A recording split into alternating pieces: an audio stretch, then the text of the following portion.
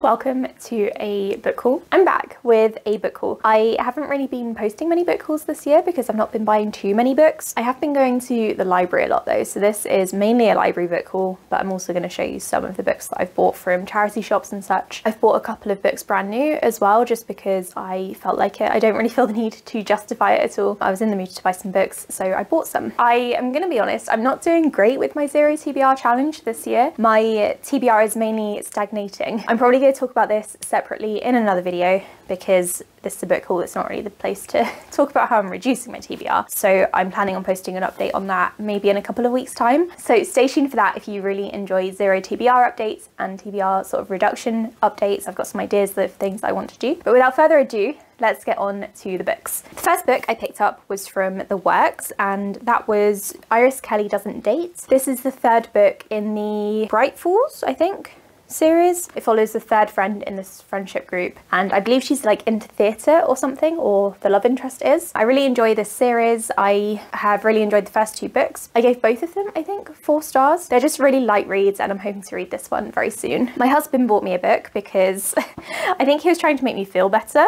and he just picked a random one from my wish list, and I'm really glad that he did. He picked up Daughter of the Beast, which is one of the SPFBO Finalists. I don't really know what this one's about. I know that it's the first in a trilogy, and it's self-published, which is why it's part of the SPFBO self-published fantasy blog off finalist list. It says here that the main character's sleepy village is raided by warrior women of the ancient wilds. The main character is taken and trained to hunt, to fight, and to kill. Something about sisterhood, raiding, and a path to glory. Again, don't really know much about it. Not many people have read it because it's obviously a self-published book, and those aren't too popular on Booktube, but I think from what I've seen, the people who have been reading through the finalist list have really enjoyed this one, so I'm looking forward to picking it up. My husband chose well. And because he did that, I decided to buy another SPFBO finalist book that was on my wish list, and that is Murder at Spindle Manor. I really want to read this one soon, so you may see it in my wrap up. I've just realised there's a spider on the cover and I really hate that, so I'm just going to cover that up. This one is a mystery fantasy kind of book, I believe. It says here that the main character, Isabeau, is a huntress. She's been tracking down an insidious beast that wears the skin of its victims. Anyone in Spindle Manor could be this beast, and then there's a dead body and someone's been killed. So yeah, really looking forward to reading this one. I feel like this one might win the awards because everyone has seemed to love this one, so I'm really looking forward to trying it, hopefully very soon. I picked up From Below by Darcy Coates. This is a ocean horror book about a ship which disappeared and then reappeared again thousands of miles off course, and the main character and her team of divers go down there, and then creepy things start to happen. I really enjoy space horror, and I love ocean horror as well, because space and the ocean are the two things that creep me out the most. I don't really care about ghosts and paranormal stuff, like whatever, they just don't scare me. Serial killers, not a big deal, but the ocean is terrifying. So I'm looking forward to reading this one. I really want to read it soon. I also picked up The Mysterious Double Death of Honey Black. This is a mystery time travel kind of book, I think. It says here that Lily Jones is living her dream life in LA. She is working as a chambermaid at a Beverly Hills hotel, and her job brings her to the room where infamous starlet Honey Black was killed 70 years ago. After a bump to the head, Lily finds herself transported to Hollywood in 1949, and Honey Black is 2 weeks away from being murdered, so she goes back in time and has to try to figure out what happened and maybe prevent her death. I obviously picked this one up from The Works as well, and it was only £2.50, so yeah, I think that was a bargain. I also picked up Abandon by Blake Crouch for £1, which is great.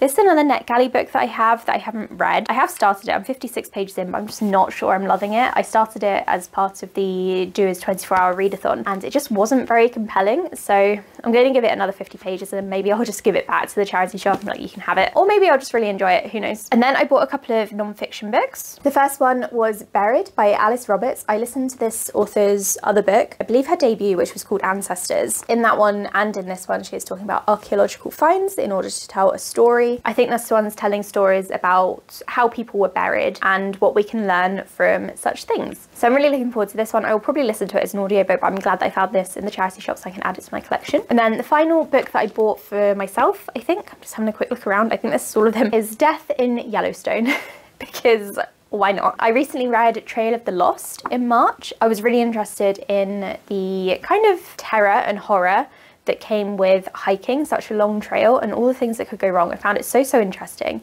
and I really enjoyed reading about those people's stories. I really appreciated and respected learning about what they went through. So I picked this one up. It's kind of a similar thing. It says here it's about accidents and foolhardiness in the First National Park, and it talks about like nature horror or nature related deaths in part 1, and then part 2 is death by man, which I guess is about like killers and fights and arguments and stuff. I'm really looking forward to reading this one. I think it'll be really good. And those are the ones that I've bought. The rest are all library books, and there are a lot of them because my library system is great. First one I picked up was Arthur and Teddy Are Coming Out. This one is one that one of my local book clubs is reading. I'm probably not going to go to the book club because I don't know anyone there and I'm a bit scared, but I saw that they were reading this and I really like the idea. So this is about, I think, a granddad called Arthur and his grandson called Teddy.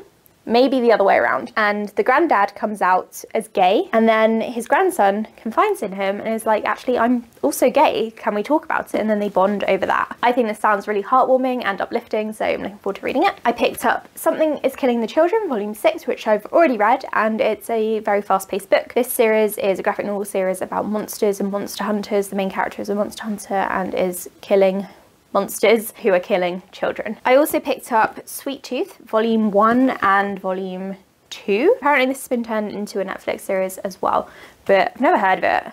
I just thought it looked like something that me and my husband would enjoy reading, so picked it up. I think it's like a post-apocalyptic fantasy book, maybe. I also picked up 3 books for the Women's Prize list. I'm not going to get to all of them anytime soon before the announcement because the shortlist is being announced this week, but I still kind of want to read them anyway because they do sound quite good. At least most of them do. This first one is called Restless Dolly Maunder and it's set in Australia. It sounds just like a quiet literary fiction book. Maybe I'll enjoy it. It doesn't really sound like my kind of thing. This one, however, does. This is called And Then She Fell, and it says here that it's told in the author's raw and darkly funny voice and infused with Native American myth and legend. And Then She Fell is a wild, fierce novel. So I'm very intrigued by this one. It's about someone who starts hearing voices of some sort, I think. And it sounds very mysterious and it's kind of about inheritance and womanhood and false allyship. So I've got high hopes for this one. I think this one does sound great. And then I've also got 8 Lives of a Century-Old Trickster, which is about someone who says they've lived several lives before or something. They're in a retirement home and they're like, I'm ancient, I've lived so many lives before. And I think people are wondering if these stories are true or if it's just like an old person telling fibs. So I think this one sounds good as well, actually, it does. I also picked up from the library The Women. I need to return this soon because I think there are like 25 people in the queue, but my loan doesn't run out until next week. So I'm going to try to read it before I have to return it to the library. This is by Kristen Hanna, who is one of my favourite authors. She writes really good historical fiction. This one is about a nurse who goes to Vietnam during the Vietnam War and then comes home and is basically unappreciated, like a lot of the other women who had to go to war. And people always talk about war veterans and the men who came back with severe PTSD and stuff, but no one really talks about the women. So I think this one sounds really good. I'm really looking forward to it. I think I'm going to love it. Don't see why not. I've also got Pets, and this one sounds a bit like My Dark Vanessa, which is one of my all-time favourite books, and I don't know if this is going to live up to that, so I'm trying not to compare the two. This is about a young girl who is groomed by a teacher, I think. It says here, Justine is drawn to her glamorous, charismatic new teacher and longs to be her pet. However, when a thief begins to target the school, Justine's sense that something isn't quite right grows ever stronger. So I wonder if this is kind of about an older woman who is the teacher and she's manipulating Justine. I'm just guessing. I think it sounds quite horrific and it's probably about sort of guilt, betrayal, loyalty, all of that good stuff. I'm looking forward to reading this sometime soon. I also picked up, these are all horror books actually next. I don't know what's happened. I don't know why I've done this. I've picked up A Haunting in the Arctic. This is about a haunting in the Arctic. I just picked this one up because I saw it that was available, so I thought, why not? So it's set in 1901 on a whaling ship battling through the unforgiving North Sea. A woman is attacked and dragged there against her will. It's just her and the crew. And then decades later, the ship is found still drifting across the ocean. It's deserted, just one body is left on board. And his face and feet have been mutilated, his cabin locked from the inside, everyone else has vanished. This sounds so creepy. I think it's set off the coast of Iceland, it looks like, and I've been to Iceland. I love it. It's such a wonderful country. I've never been technically off the coast of it. I flew in, but I think this is going to be a very atmospheric one. I'm really looking forward to reading this. And then I picked up The Reformatory. This is about a haunted school, I think, a segregated reformatory, which is a chamber of horrors haunted by the boys that have lived there. The main character, Robert, must enlist the help of the school's ghosts only they have their own motivations. I've not heard loads about this one, but people who have read it seem to have really enjoyed it, and it's a chunky one, so I'm gonna get to it, just I don't know how quickly. Depends how I'm feeling with all of these other books. And then finally, the final book of this haul, and the final book I got from the library, is The Forest Demands Its Due. I got this one from NetGalley as well a while back and didn't read it. This is obviously a horror book, if you couldn't tell by the cover. It says that it's set in Vermont at a place called Regent Academy, which has a long and storied history in this small town, as does the vast forest that surrounds its campus. The school is known for moulding teens into world leaders, but its past is far more nefarious. Something, a centuries-long curse is found, and there's a horror hidden within the forest. I don't know why I'm picking up a load of horror books, but it seems to be what is drawing me in right now. And as a mood reader, I just have to follow my mood, so that's what I'm gonna do. So that's my book haul.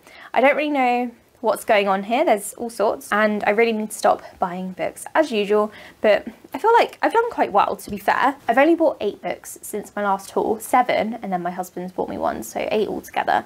And I think that's actually quite good going. I'm quite proud of myself. Again, I said earlier on, I'm gonna do a kind of zero TBR wrap up update video in a few weeks' time to talk about how I'm doing.